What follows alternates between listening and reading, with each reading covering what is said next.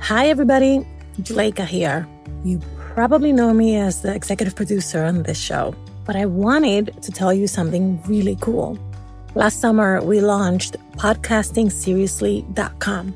It's our very own online learning platform all about podcasting. So if you're curious, if you're already in podcasting, if you want to level up in podcasting, I invite you to come to one of our monthly seminars with some of the best folks in the business. They're on Saturday. They're about an hour and a half. They're really, really fun. And you always walk away knowing so much more and with a deeper understanding of 1 or 2 or 4 or 5 different aspects of podcasting. We also have early bird pricing if you buy the whole package. So definitely encourage you to take advantage of that. So go to podcastingseriously.com. I would spell it, but that's really, really long. Podcasting plus seriously plus.com. You got this. Hopefully I'll see you at the next session. Bye.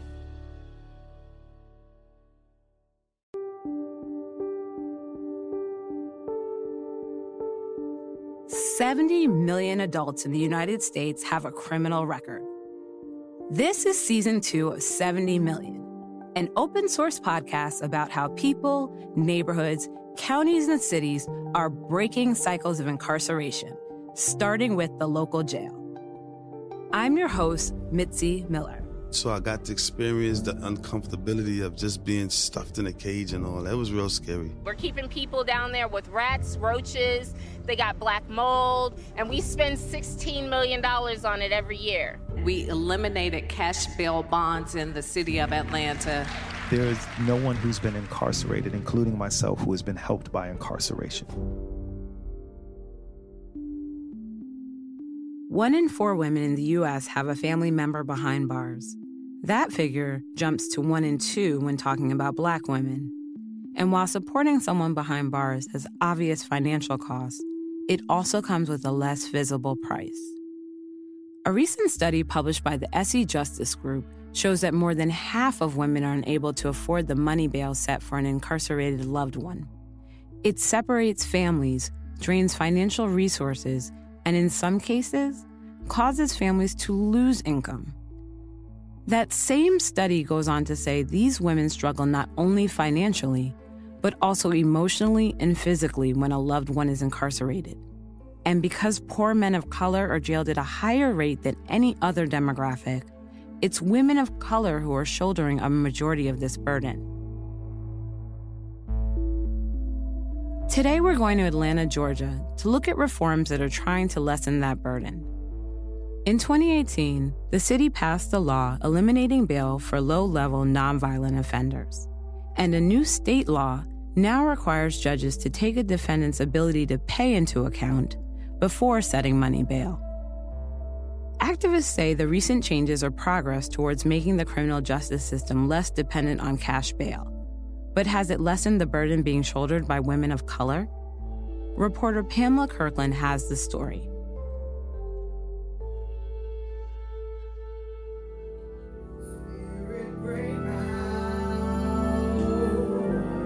"10 a.m. service has just begun at New Faith Christian Church in the northwest end of the city. A small congregation is gathered in neat rows before an altar with a large gold cross. The smell of incense fills the room as the brother at the front calls the congregation to prayer. Sitting to my right is 50-year-old Tamiki Jackson Banks. She's got a plain red t-shirt on, and she wears her hair straight and long with flicks of auburn and gold streaking through. She smiles at me and takes my hand in hers, inviting me to pray. If you ask Tamiki to describe herself, the first thing she'll tell you is she's a mother. She has 6 kids. Even though this is our first time meeting, her presence is immediately warm and welcoming. And she seems to know most of the other congregants in the church, greeting them as they enter with a smile and a wave. Tamiki loves New Faith's tight-knit worship community, especially her bishop, Eusebio Phelps. Bishop Phelps is known for delivering prophecies to his congregants, Members told me that he's delivered visions of people getting new jobs, getting out of debt, and generally setting themselves on a better path. I'm told he hasn't been wrong yet.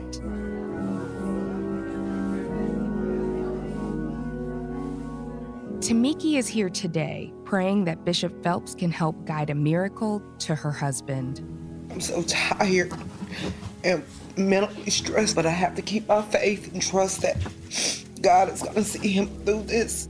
Tamiki's husband, Eric Banks, has been in the Fulton County Jail for over 2 years, but he's not serving a sentence. He's awaiting trial. He's been just sitting for 2 years, just sitting. After the service, I sit down with Tamiki in the church's multipurpose room, and she tells me how a few years ago, Eric was involved in a highway accident. According to police reports, he had tried to pass a car by driving onto the shoulder of the road and hit a vehicle that was stopped there with a flat tire. The impact ignited a fire. There were 2 people in the car he hit, and one of them, a 19-year-old girl, died at the scene. He's been charged with homicide by vehicle, and his bail was set at $80,000. Tamiki says that's just too much for her to pay. It's a struggle trying to pay my bills. I have rent, I have a car note, I have car insurance. I don't get food stamps. My kids have to eat. And then trying to take care of my husband, it is killing me. It is killing me. When Eric was arrested, he was working as a forklift driver for a concrete company. He was the main breadwinner. 2.5 years later, Tamiki's working full-time and doing everything she can to make ends meet for the family. We're at a point, either you're going to sentence him or you're going to let him go. What are you going to do? Because this is ridiculous. If it's not monthly bills and bail she's worried about, it's other things, like the cost of a video visitation session. Every time you want to visit them like that, that's $5 for 30 minutes. Or she's worried about adding money to his inmate account so he can make commissary purchases. It's called putting money on his books. If you're using cash, you can add as little as $1, but Tamiki often uses a debit card. At the bare minimum, when you go in there to put money on their book, the bare minimum is $25. They even have a set amount. I might want to go in there and put 10 is all I have today. Plus the fees she has to pay to even do that. If you pay online, putting money on the book, they take $5 from it. If you go in there and use the kiosk, they take $4. Why are you taking money from the money that I'm putting on his book? Most of all, she's worried about the impact on her kids. That makes a difference. When you're used to having your mom and your dad and one of those parents, when somebody's missing from that's a lot for kids. When he first got locked, I didn't even want them in that environment, especially my son, because so many of our Black men go there. I didn't want him to feel like, I'm getting used to it. This is where I'm going to be. I didn't want him in that environment because this is not where you have to be. Since he's been in jail, Tamiki says Eric's missed a lot happening with his family. His twins graduated from high school. His mother died, and he missed her memorial service. But the total impact of his absence is about more than missing life milestones. After Eric went to jail, Tamiki and her kids lost their home because she couldn't afford the payments. We end up losing our house that we were renting. I had stayed with his sister for a little while. Then I stayed with my daughter, and I was with her until we got this place, my apartment here. We've been there for about a year now. It was a lot of drama. It was a lot of stress. That was stressful for my kids, because they used to having a house, or just a home, and now we're all over the place. We're staying here. All of us, like when we were staying with his sister, all of us are confined to one bedroom, 4 people in one room.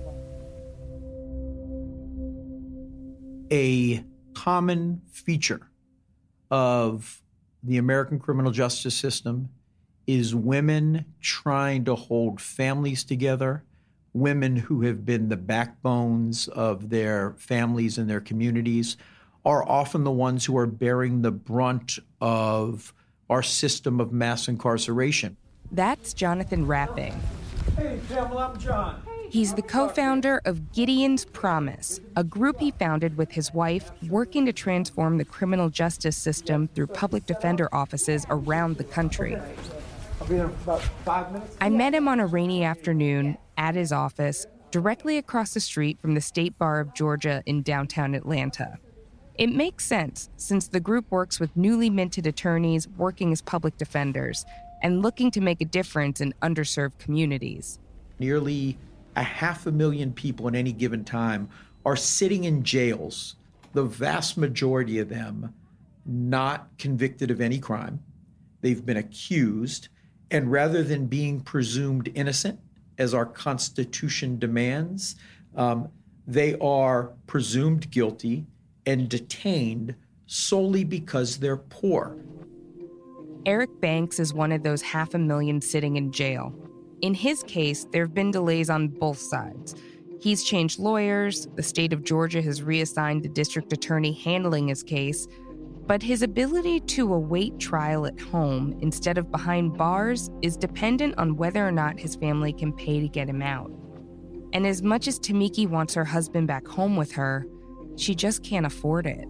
These money bonds disproportionately fall on women harder than on men. And oftentimes, even if it's not trying to come up with bond, it's women who are struggling to hold the households together when their husband, their partner, some other member of the family is now locked up and not able to continue working and helping provide support for the household. People like Tamiki have three options. Pay the bond to Fulton County. That money gets refunded at a later date. Go through a bail bondsman and pay a non-refundable fee, up to $12,000 in this case.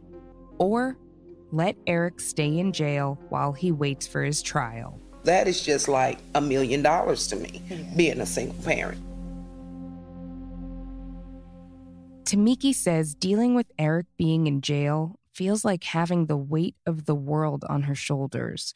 She tears up in our interview when she talks about the financial impact, but it's the emotional and physical loss that drag her down every single day. My nerves are shot. All that has kind of shifted my health to this pre-diabetic. I'm trying to get back on it, but this diabetes and this high blood pressure, it's been a big factor for me. I've been sick, ankles swelling up, major headaches.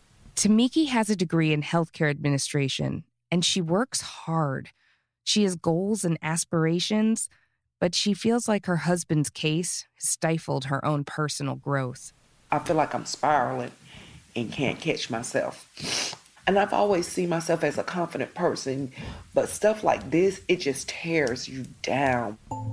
Tamiki managed to find work temporarily at Georgia Tech as a telecom specialist, handling billing and invoices. But she tells me she's worried her job might be phased out because of restructuring. On top of that, she's afraid that she's been passed over for promotions because of the eviction on her credit after losing the house. She feels like the money she's spending on Eric's case takes away from investments she could make in herself. And when she thinks about the big picture, she knows a lot of women are in the same position. The money that we're using to pay bail and lawyer fees and bonds, and that could be money you can use to better yourself. We want businesses and we want to be entrepreneurs and, we want to be the best mothers we can be. But when we're pouring our resources into this system, that keeps us from aspiring to be who we want to be. Tamiki says she doesn't really have anyone to turn to for help. She started a GoFundMe campaign hoping she could raise the money to pay Eric's bail. So far, she's only received a handful of donations. In the meantime, the financial burden falls to her. When it's come down to all that money, that lawyer, that was me. The bulk of his money that he gets on his book, that's me. That lawyer Tamiki's referring to is a private attorney she hired to handle Eric's case. It's the second lawyer she's hired to defend him, and the retainers are not cheap. Both lawyers helped Tamiki file petitions asking the judge to lower Eric's bail. They argued that his inability to pay and this being his first criminal incident should be taken into account. After 2 hearings, his bail remained at $80,000. Just 8 years ago, Georgia led the nation in criminal supervision. 1 out of every 13 Georgians was behind bars, on probation, or on parole. 2 significant reforms have recently been put into place to try to curb lengthy pretrial detention for families like Tamiki's. Unfortunately, those reforms were too late to make a difference in Eric's case. Before Georgia changed the law in 2018, judges had very little flexibility when it came to setting a defendant's money bail. It was strictly based on the charges. Now, the law requires that a judge take into account a defendant's ability to pay before deciding on an amount. In December of 2018, over 60% of inmates in Georgia's county jails were awaiting trial. The hope is that the new law will put less people in jail because they can't afford bail. You're asking for the bond to be reduced? That's Fulton County Superior Court Judge Craig Schwall, whose courtroom I visited recently. One of the cases on his calendar this morning is a bail reduction hearing. Good morning, Your Honor. I would ask that it be lowered in half. Mr. Jackson has been here since July 19, 2018. He does work full-time for McDonald's. The defendant is being charged with several drug possession and weapons charges. His bail was set at $50,000. Because he couldn't afford to pay, he's been in the Fulton County Jail for 6 months waiting for trial. His lawyer argues that her client has a steady job and 4 kids who depend on him. Taking his prior conviction history into account, Judge Schwall agrees to reduce the bond amount by half. All right, I'll set the bond at $5,000 each count, total $25,000. The defendant's girlfriend pays the bond 4 days later in full. While the judge agreed to reduce the bond in this case, legal defense advocate Jonathan Rapping still worries the law won't work to its full extent. He says that judges simply asking about a defendant's assets and income doesn't prove they can afford bail. And for cases with a public defender, he says they've been overwhelmed with large caseloads throughout the state. You can walk into Atlanta Municipal Court and you will see public defenders who are jumping from fire to fire. And so you think about it, our ordinance has a requirement that if a money bond is set, there has to be a determination of ability to pay, right? That determination of ability to pay really can't effectively be made without a lawyer who learns something about their client and their client's circumstances and shares that with the court. So really the fact that public defenders are so overwhelmed makes it impossible to even live up to that aspect of the ordinance. This is on bail reform. Atlanta Mayor Keisha Lance Bottoms' first act after taking office was eliminating cash bail for low-level nonviolent cases. The law went into effect in February 2018. Mayor Bottoms declined our interview request for this episode, but she spoke about the ordinance at a March town hall. We eliminated cash bail bonds in the city of Atlanta. And what that means is if you are stopped, say, for a traffic violation, if you had $200, you would get out in a couple of hours. If you were poor, you might stay for 3 months. So no longer do you stay in our jail because you're poor. For years, the city of Atlanta has struggled with what to do about its homeless population. Many of the city's homeless people would end up in jail for quality of life violations, like urinating in public. The Southern Center for Human Rights, an Atlanta nonprofit, filed a petition in 2017 on behalf of a homeless man who was arrested for panhandling. He sat in the city jail for 2.5 months because he couldn't afford bail. Today, a defendant with that charge can be released on a signature bond without paying anything. In the first year of the law, about 1/3 of offenders were eligible for release on a signature bond. The amount of cash bail paid to the city's Department of Corrections dropped drastically, too. While criminal justice activists thought the bail ordinance was a step in the right direction, some complained it didn't go far enough, including Mary Hooks. She had been pushing for Mayor Bottoms to eliminate cash bail altogether. This bail issue is a huge problem, and it has many side effects. And so we were concerned that what she was trying to prove within her first 100 days would lead to a very small solution for a very big problem. Mary is the co-director of SONG, Southerners on New Ground, which has been advocating for bail reform across the southeastern United States. She identifies as a queer Black woman and is one of the better-known voices pushing for civil rights for LGBTQ women of color in Atlanta. For the folk that we end up bailing out, real talk, about 9 times out of 10, it's their friends, it's their sisters, it's their mothers, their grandmothers who are being called to support. Rather that's, signing for the bail bondsman, rather that's picking them up from jail, putting money on books, who's holding down the children if mom is locked up. And it's those mothers that are locked up themselves that Mary worries about most. 1 in 4 women are in jail because they can't afford bail. 80% of women in jail are mothers or caregivers for their families. Tamiki Banks is shouldering the burden of bail and court-related costs for her family. But when women of color are locked up themselves, they're dealing with that same burden from inside a cell. We've bailed out folk and bailed out women who, once they get out, they're like, I need to find where my kids are at. I've been locked up for days. I haven't been able to reach anybody. The abandonment that it creates, especially when your kids see you get locked up or your kids see, you didn't come home, you didn't come to the bus stop, nobody was there. Like, that's a scary feeling.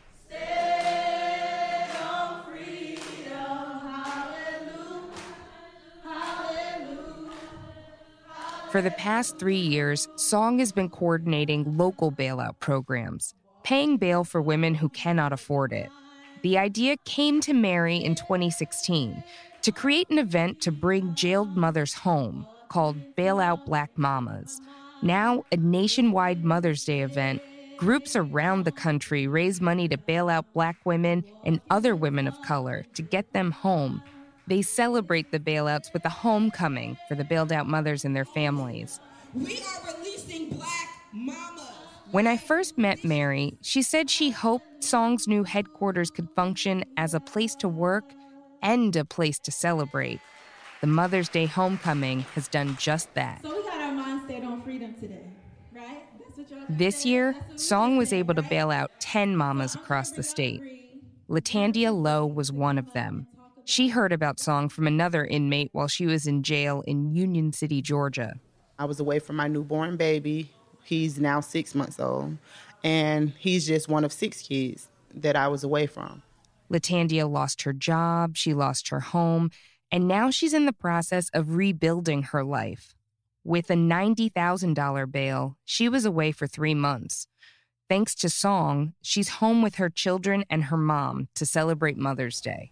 This means the world to me. This is all I wanted. This is all I need in my life. Like, I'm just so happy to be here, to be with my family, to be with my children. Nothing else matters today.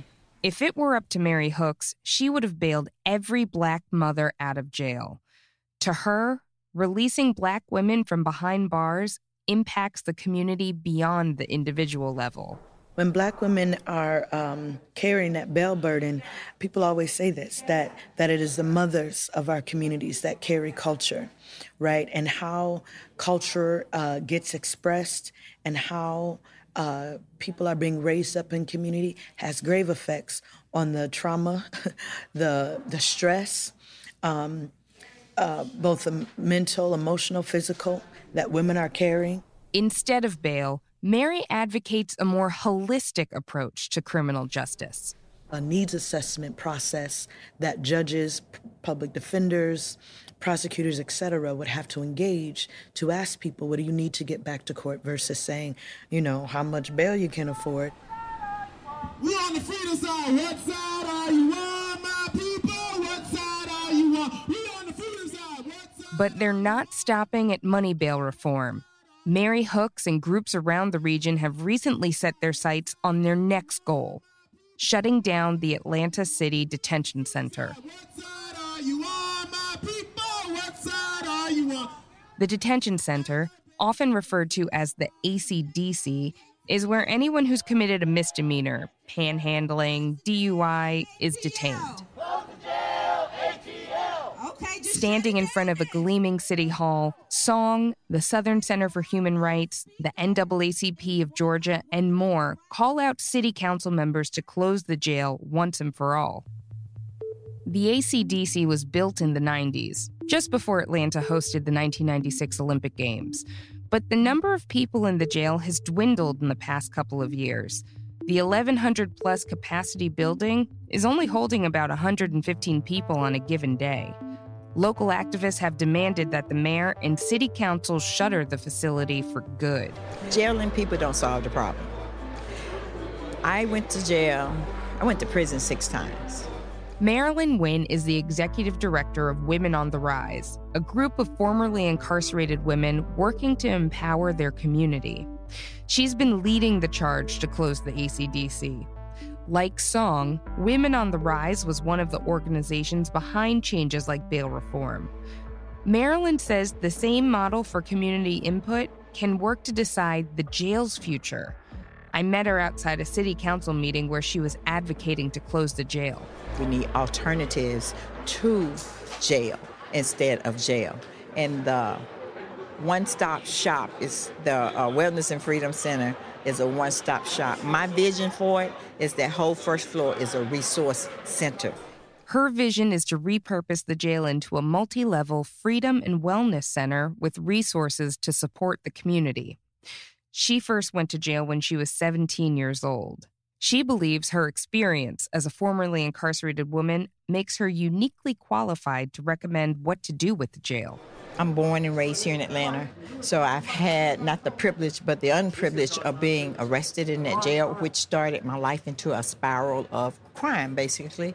And I had always said if I ever got the opportunity to redeem myself and be able to get into, I guess, the space that I'm in today, that I would close that jail. Marilyn Wynn, Mary Hooks, and others got their wish in late May. The city council passed legislation to close the jail, and Mayor Bottoms signed it into law the next week. Once again, welcome to the Superior Court of Fulton County. I meet up again with Tamiki on a Wednesday at the Fulton County Superior Court. All right. Judge Thomas Cox Jr. is presiding in courtroom 7F with a full calendar. Tamiki's relieved that her husband's case is finally going to trial, but things quickly don't go as expected. Who is on trial this week? It's hard to hear, but the district attorney assigned to Eric's case is on another trial this week, so they've pushed back Eric's date. I catch up with Tamiki in the hallway outside the courtroom. This is what we go through every time. It's rescheduling. Like, they don't have no consideration that you have to work. You know, I'm taking time off. I'm losing wages. I could have been at work today. So how many times does this happen? Every time we come. And this, how many times? That's just 3 or 4 times with them coming. She tells me she paid $20 to park her car downtown. It's what she spends every time Eric has a court appearance. Today, she spent that for less than 60 seconds in court. You can see the exhaustion and frustration on Tamiki's face as she walks out. She'll have another few months, at least, of supporting her family on her own, again, as she continues taking on the costs of incarceration. Pamela Kirkland is a reporter based in Atlanta, Georgia. Special thanks to John Kegler and Laurel Reynolds. Since Pamela reported that piece, Eric Banks has been released from the Fulton County Jail. A recommendation from another inmate led Tamiki and her family to a bail bonds company that would take 5% of Eric's bail money up front, enough of a break that they could afford. The other 5% will be paid in installments for the next year and a half. Tamiki will take care of the first payment, but Eric hopes to get his old job back and pay the remaining balance himself. After nearly 2.5 years in jail, he says the first thing he wants to do is figure out a way to take care of his family. His trial is set for later this year, but in the meantime, Eric Banks has come home.